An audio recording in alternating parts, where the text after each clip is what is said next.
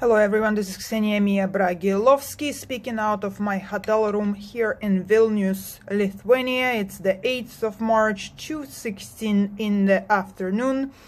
My situation is such that I am currently trying to resolve my situation of a displaced person, victim of international crimes. As far as I'm concerned, and given the health status of my mother, which was a long play in retrospect, so to speak. She had syphilis from Tashkent, Uzbekistan, okay? And I was kidnapped at a young age as a minor. I was kidnapped by the means of manipulating telecommunication channels, manipulating exchange rates, buying out properties, education boards, school boards, and effectively creating populations ready for trafficking into host countries.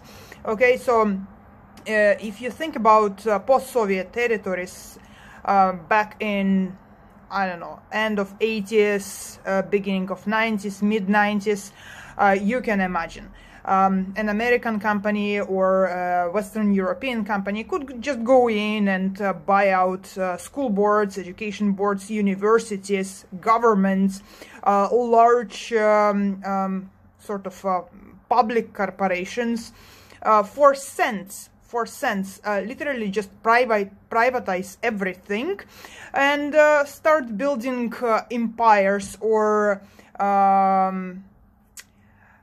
sort of, if you think about it, attempt at building empires over there, scramble, whatever didn't work out, and start over again. And so in this way, millions of minors, okay, by way of manipulating workplaces and social settings of their parents, who were in dire straits. The parents were in dire straits. Like, I mean, the basic needs were not met, okay?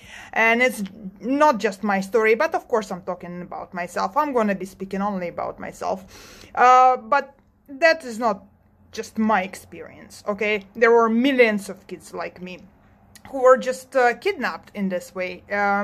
I was kidnapped by way of all of this crap, you know, when you go in and you just buy out properties and you have access to all of the dormitories in the property, you install your own cameras, you install your own listening devices, you install your own security locks, you buy out school boards, you buy out universities, you buy out markets, you buy out government institutions, you privatize for nothing, you privatize what used to be large public crown corporations, or like crown corporations, I mean telecommunication companies, utility companies, etc., etc.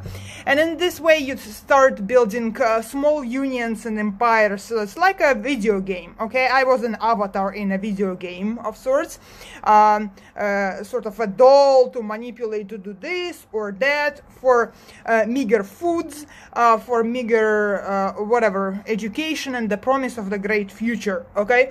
So that's all I knew. That's all I knew. The lies and the fraud and the buying out populations, forcing populations into displacement for cents and pennies, so to speak, okay, by large foreign investorships, non-government, private, or whatever, under whatever name, all right? So this is how my mother found herself syphilitic, with syphilis in her central nervous system, okay? She kidnaps me, traffics me over to Canada. In Canada, I have no rights. It's the same shit. I have a bogus passport that says that I am, all of a sudden I was born in Tashkent, Uzbekistan, that, yeah, I was a citizen of Tashkent, Uzbekistan. I have nothing to do with Tashkent, Uzbekistan, but okay, because I was kept there via fraud, via sort of just going into the country and buying it all out, labeling people, oh, you go live there, or you go live there, and we're gonna scramble it and start building empire. Scramble it and start building a new empire. Oh, it didn't work out. Oh, we lost people, but that's fine. We're gonna scramble the game and gonna start building a new empire again. And so that's how I was an avatar in this video game called, okay, let's hijack this group of population, send them over there. Let's hijack this group of population, send them over there. Okay, and so I was kidnapped and sent to live with my syphilitic mother, not to mention that the Uzbek authorities completely just sold their people out to various investors and non-government organizations and whoever just found it entertaining enough to set up their shop and start advertising how wonderful the life is over there. Okay, and so this is how my mother and her current spouse, Michael Mogilevsky, okay, kidnapped me and trafficked me into Canada.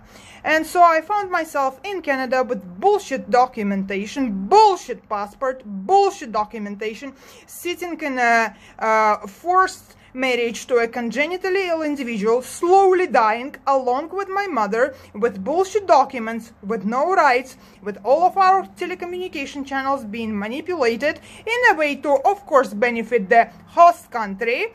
Okay, and so I am sitting there with no rights, dying slowly. Alright, and no one is doing nothing about it.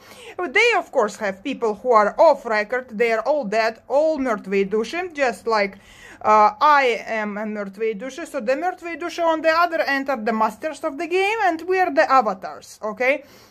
And so we are sort of kind of working here in this bogus work placement and that bogus work placement while we are being monitored 360, 24/7, 365.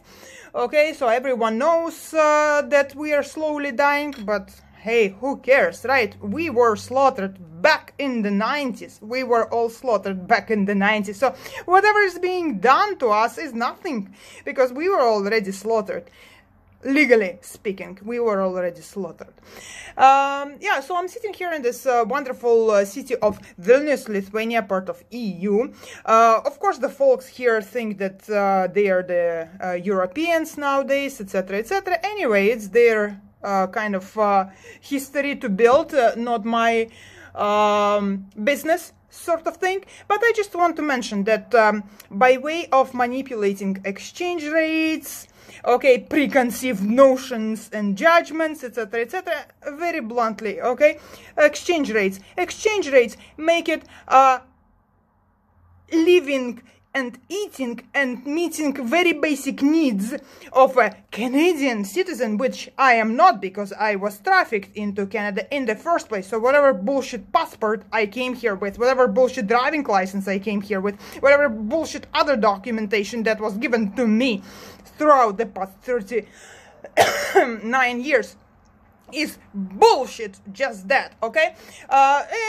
So I am Canadian, and so for Canadian like myself, of course I'm such a Canadian, being thrust into this wonderful little European country, meeting basic needs such as food and transportation is very onerous, very onerous, to say the least, okay? Living here for an average Canadian, which I'm not, because you're slaughtering your own, but hey, who cares? You want to be part of EU. Oh, okay. Anyway, so yeah, I am a victim of international crimes, trafficking, kidnapping, etc., etc. Please take a look at 400 videos that I've uploaded to my public YouTube channel. Sitting here trying to meet my basic needs, to find food in the local supermarkets that's charged to me in my host country, the Great Canada, at 150% of your cost, okay? Whatever your beautiful country has to offer to you, it's 150% to me. Who was already victimized enough in the country where I'm coming from. So I'm now being re-traumatized, re-victimized by way of this manipulation of exchange rates. Oh, the Great European Union. You want to go to Great European Union? Here you go, 150% so that you don't eat, so that you don't clothe yourself, so that you don't go anywhere. You just sit in your room and you try to meet your very basic needs. And that is my story from the 80s. From the 80s, this is my story, that my whole life is survival. Trying, I highlight the word, trying to meet my basic human needs, okay? And so, yes, I will try, because that was the purpose of my travel here in the first place. I will attempt to cross the Russian border, to let the Russian authorities know that, you know what, I am one of the millions who are just stolen from the Great Russian Federation by way of all this bullshit sort of thing. So we were all sold, the minors, the future generation, we were all sold by our own parents, by our own countrymen, by our own ethnicities to whatever, be the Vileda, половая тряпка, to sort of clean up after the Americans, after the Canadians, and after the Commonwealth countries, etc., etc. That's it. That's the video comment for the day. Thank you very much.